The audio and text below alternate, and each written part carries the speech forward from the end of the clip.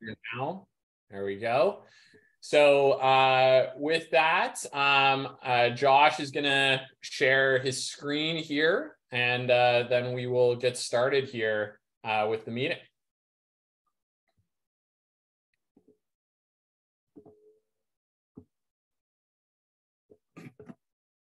Can you see it now? I believe we can. All right. So thank you everyone for coming out today to the 2023 Canada Winter Games Selection Policy Information Session. We really appreciate seeing some people out here for this. The Canada Games is a really important endeavor for us. We're really excited about the crop of athletes that are kind of in contention for the games this year. We think we potentially could have a very strong team. So it's very exciting, but obviously the selection of the team is always a challenging thing to go through. So we hope that today's session will help to clarify the process that's going to be used. Before we get going with the rest of it here, just note that we are asking everyone to save questions for the end. So if you do have any questions, you're welcome to put them in the chat.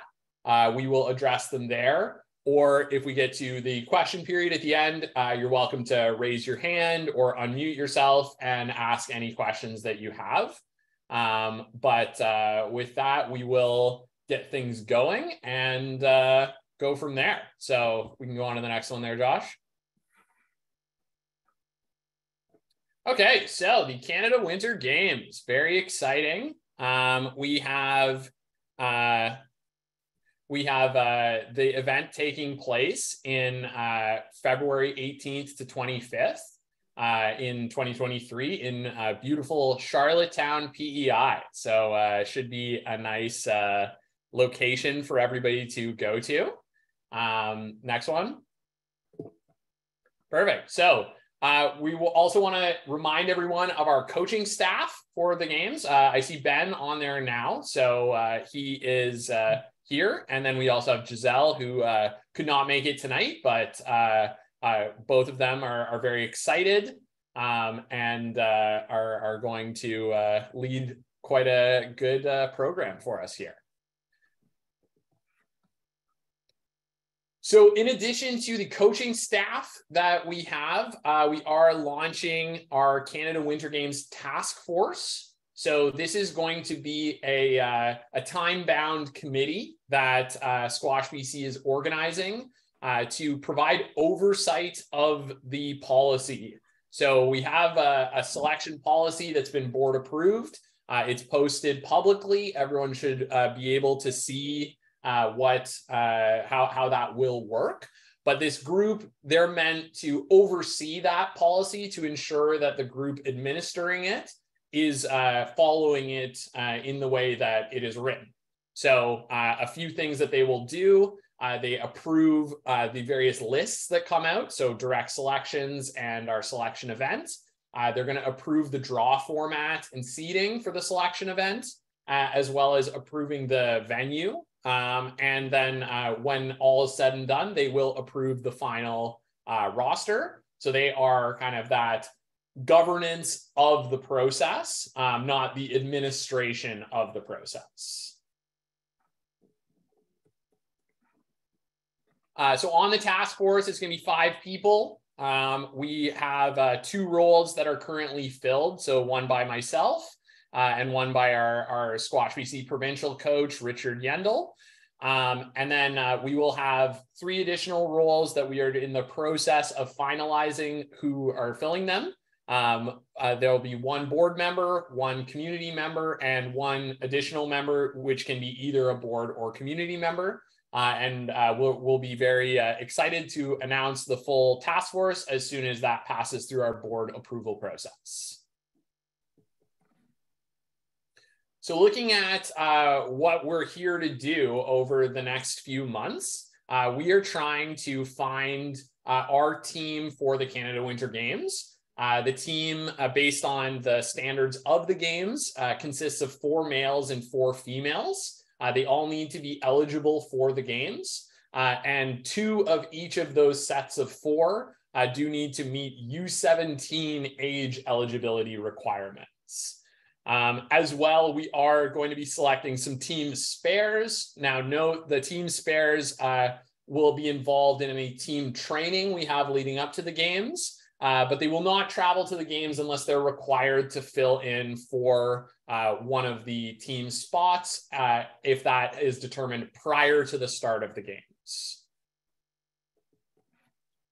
So just to overview this process before I turn it over to Josh, who will go through it in more detail.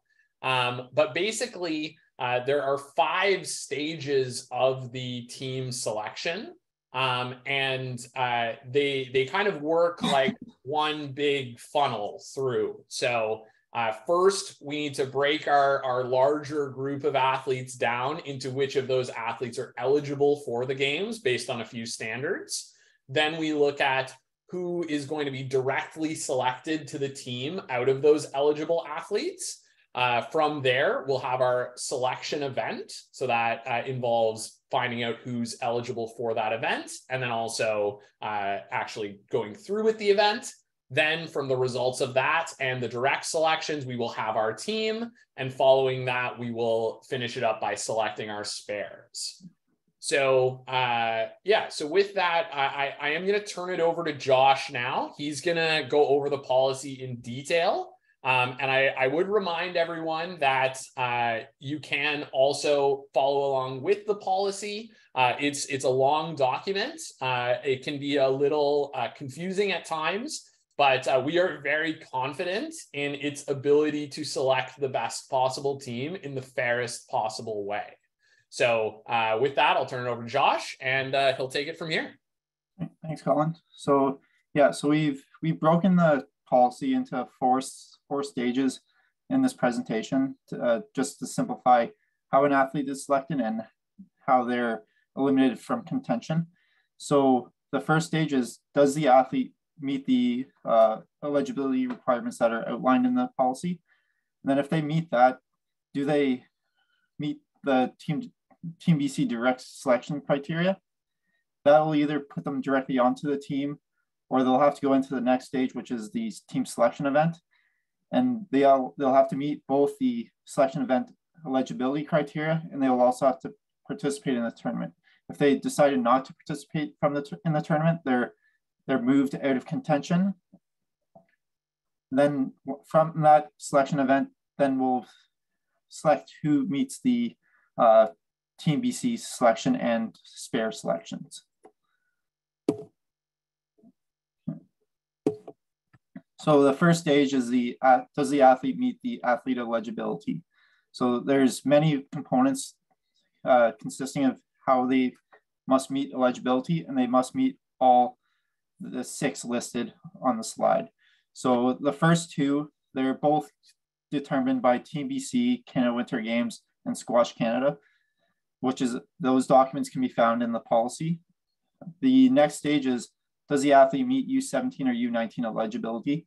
So all participants have to be at least born with a date of birth of March 6, 2004 or later. All athletes have to meet and have an active Squash BC membership and be in good standing with Squash BC. And then so this is a major one. This deadline's coming up next week on Wednesday. Each athlete has to submit a declaration of interest to participate in the Canada Games. It's just a Google form. There's about 10 questions, and it should take you less than 2 minutes to complete.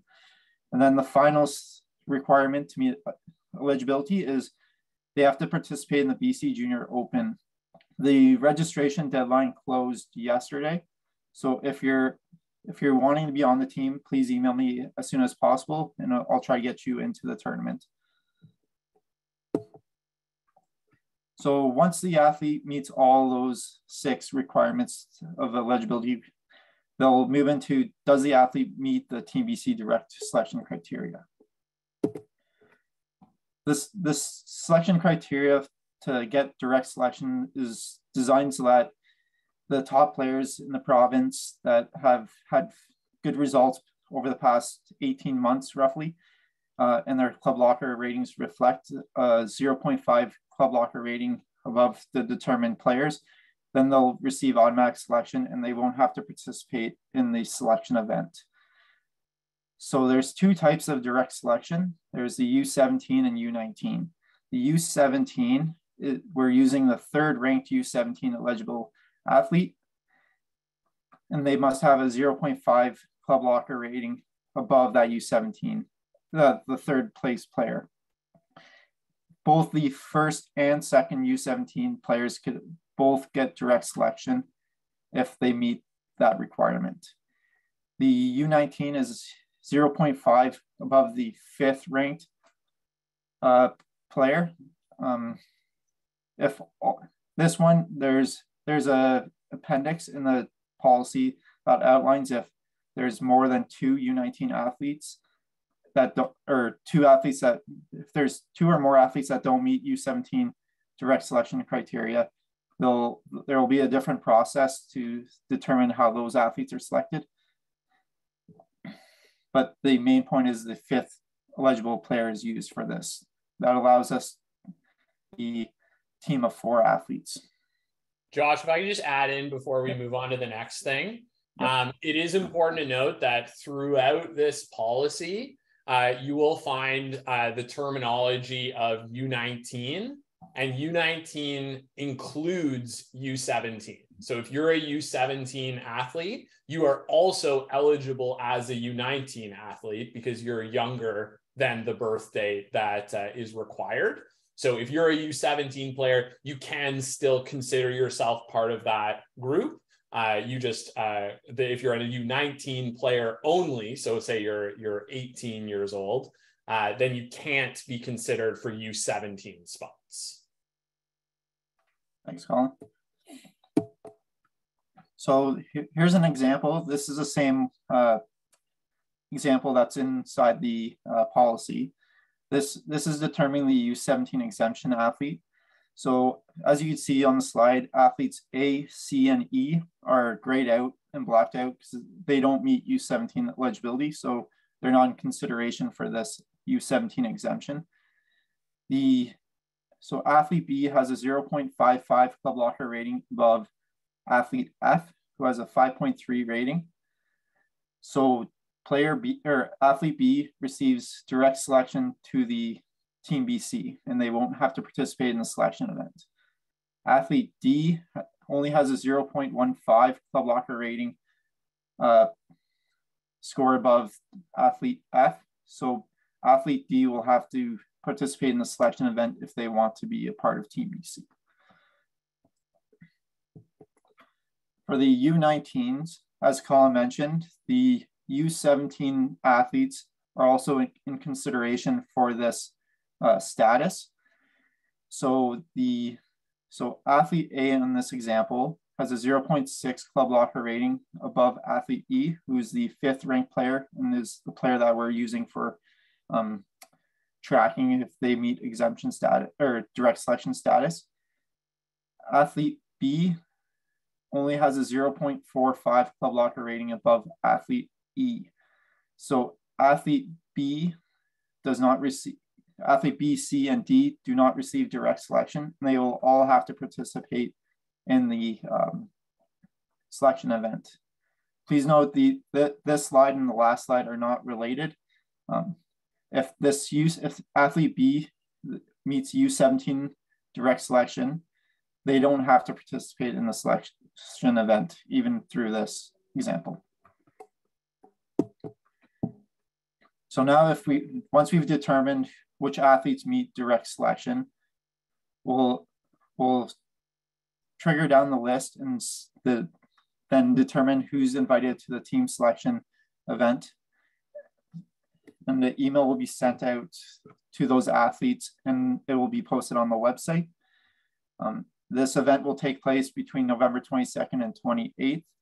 We're hoping to have as much of the matches played over the weekend, but depending on how many athletes are invited based off the selection policy, then we might have to use the weekdays to get those matches in so that athletes aren't playing more than 2 matches a day. The facility will be determined based on the location of the majority of the athletes and if there's a facility available for the duration of the matches we need. The policy also aims to invite 8 athletes, both male and female. Please note that there's not going to be 8 athletes invited to a U17 event and a U19 event. It's just going to be 1 male event and 1 female event. Then the next stage is these invites are going to be sent out on November 17th. We're going to use the November 16th ratings to determine who's invited. And then the invited athletes will be posted on the Squash BC website so that everybody knows. So how do you meet the selection event criteria? So since we need 2 athletes that meet U17 age eligibility, we're going to invite the top 4 ranked U17 athletes.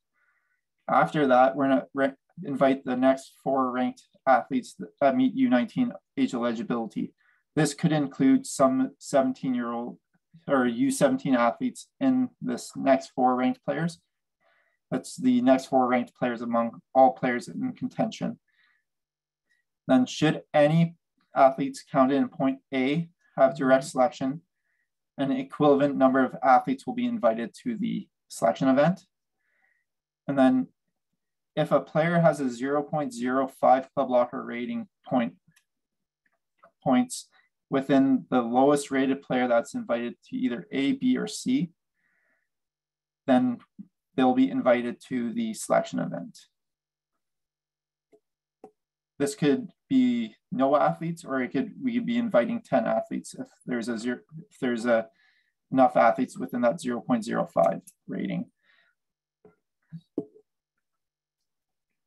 So breaking that down, I'm going to try to simplify it using this staggered approach on how athletes are invited to this event.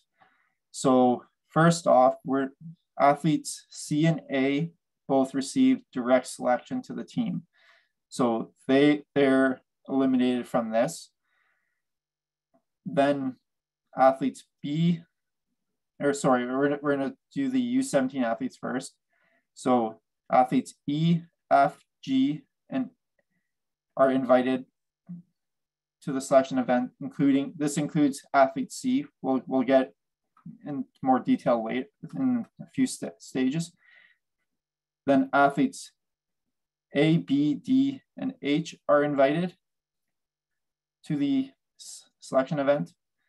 Since athlete C received direct selection, we're going to invite an additional athlete to the event. And then since athlete K is within 0.05 of athlete J, who is the lowest rated player that was invited based off points 3 or A, B, and C, then they'll also be invited. Since athlete L is within not within 0.05 of athlete J, they're not invited. In this example, you see athlete K and L are within 0.5, but that is not considered within our policy. Everything's based off athlete J as the lowest rated player. Yeah, if I could hop in there, Josh. The reasoning for that is we could be getting in a situation where we could just keep having to invite more and more athletes if that athlete that is the lowest rated player keeps shifting in every round of decision making. So it is, again, the target number of athletes for this event is to have it with 8 athletes of each gender. So that 8th ranked athlete is the one, or 8th invited athlete, I should say, is the one that we're going to use to determine whether we need to invite additional athletes to keep it fair for everyone involved.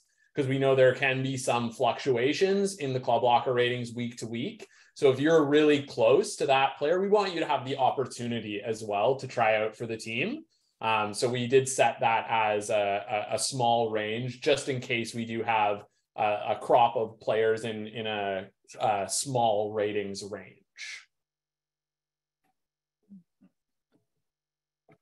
So once those invites are sent out and the athlete participates in the selection event, we'll be sending out who's selected for the team and the team spare. So the team selection, we're selecting 4 males and 4 females. And at least 2 of each gender must meet the U17 age eligibility requirements. So as outlined in the policy, the first point is the athletes that achieve direct selection are automatically on the team. And then if any U17 spots remain, the highest placing U17 athlete at the team selection event will be invited. So this could be 1 or 2 athletes, or it could be 0 athletes at this stage, depending on how many athletes meet direct selection. Once the U17 spots are filled, any remaining spots will be filled with the highest rated finishes at the selection event. Then team spare, as Colin mentioned, these athletes will be invited to participate in training leading up to the games. And if a reason so calls that a player can't participate any longer at the games before the start of the tournament, then they'll be invited to attend. These athletes, the spare selection criteria. So we're selecting up to 2 athletes for each gender. These athletes could receive direct selection if they have 0.5 club locker ratings above the next rated player.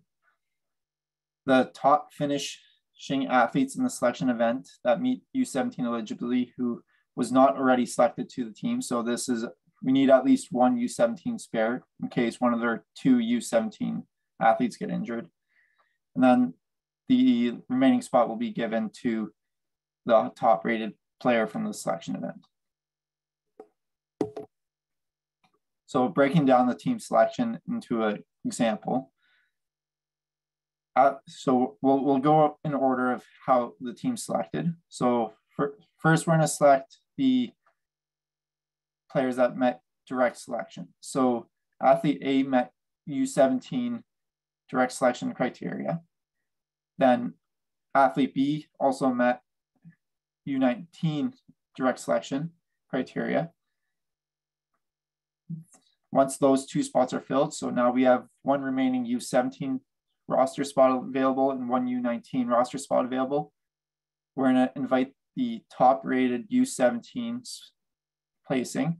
So even though athletes C and D finished above athlete E at the selection event, athlete E is being selected to the team to represent that U17 spot.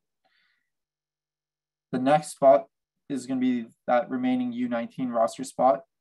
That's going to go to athlete C, who finished at the top of the team selection event.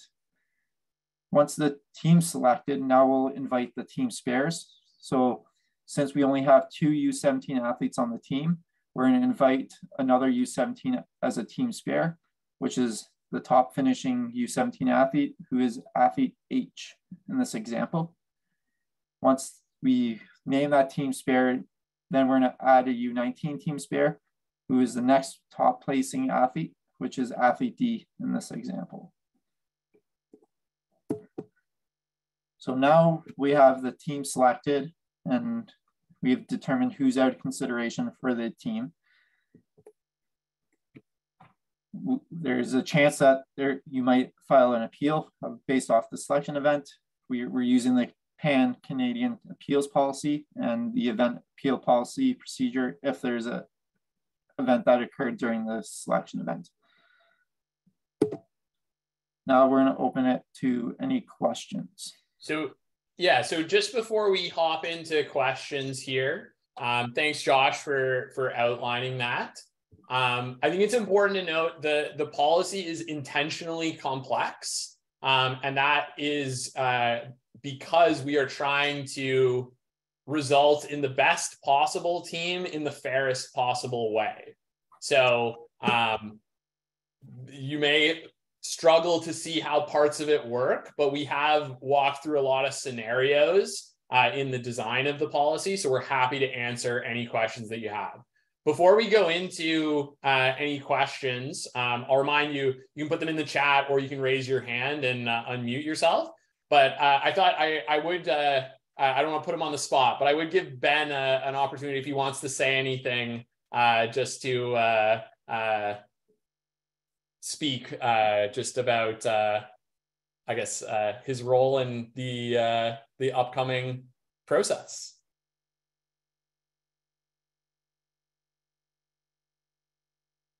Sorry, just had to unmute myself there. Wow. I probably still have questions about the policies and going through it and looking at it as we go through this process. It's different from what we've done in the past. I've been involved with 4 different Canada Games cycles, 1 in Quebec and 3 in BC. Each of those selection processes has been slightly different. I think the spirit of this process that is being put forward is going to help us get through the process with the least amount of conflict. Going to that selection event sort of seems like we always, in BC, we pre-select a team and then there's challenges to that, and then it always ends up going back to playoffs. So having looked back at all those cycles and seen that those challenges have always happened, it's like, all right, well, let's just have the challenge first and let the kids play off for it. So I commend, I didn't put this policy together. I read through it multiple times, and I commend Josh and Colin going through a very hard process and a very busy time of year, as everybody probably knows right now, that you guys did a good job, because I know I'm busier than anything right now. So I don't have really a lot more to say about it. I'm very interested to see how it works. I'm following it very closely, and Simon seems to have a question. So awesome, thanks, Ben. So we can turn it over to questions now. So Simon, feel free to unmute, and we can go from there.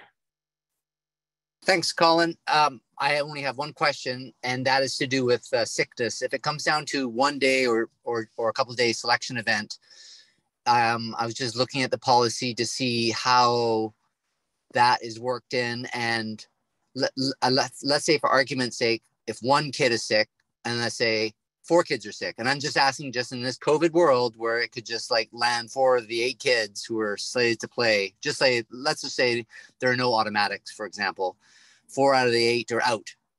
Is it going to be rescheduled, and how is it going to be rescheduled? So this is the kind of decision that we would utilize the task force for, because I think that this is the kind of thing where there's an argument on both sides. The selection event was placed in that week intentionally. One, because of the placement in the calendar overall, as far as not having junior events competing with it, and also getting through a few junior events that are key ones in the fall. So it's not an easy event to reschedule. But that being said, if we were in a situation where there were a lot of players who were invited and who were not able to play based on an important reason like sickness, for the safety of everybody attending the event, we would look at advice from the task force as far as how we would handle that, because it is a case that we hope we don't have to go down. Ben, you want to add to that? Yeah, I think having that selection event earlier in the process does also give us if something arises that the committee, as you put together, deems that we need to deal with, for whatever reason. It could be sickness, it could be multiple, it could be we'd be put back on hold too, right? Like there's always that potential that the government's going to step in. We don't know. We do have that flexibility in the timeline that we could push that event based on the Canada Games requirement to name a team. So yeah, we got flexibility, which is a nice thing to have, where we've been sort of at the rush in past cycles. Yeah, I think in general, we're trying to operate with the athletes in mind. So what is going to be the best for the athletes that are in contention, and also with the team in mind. So we are optimistic about our chances at this Canada game. So we want to put forth the best possible team. So read into that what you may, but it would be a decision point that we would have to really carefully consider if something was to change date wise. Does anyone else have questions?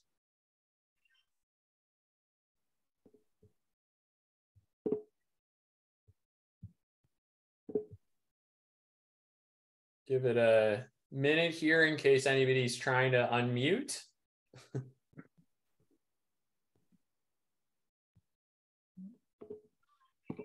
Actually, we missed a slide, the important dates slide. Oh yeah, that actually is a great slide to put up here. Yeah, so just looking through this slide here, few important things for people to have in mind. The first one is, as Josh mentioned earlier, this upcoming Wednesday at the end of the day is when you need to submit your declaration of interest to participate. I would say if you are unsure of if you did it, do it again. It can't hurt to have two of you in there. And if you have any questions about it, please do email Josh. If you encounter any issues with the form, we hope no one does, but email him as well. Yeah, we are going to be as well just looking at the athletes that are in that kind of top 8 rankings list.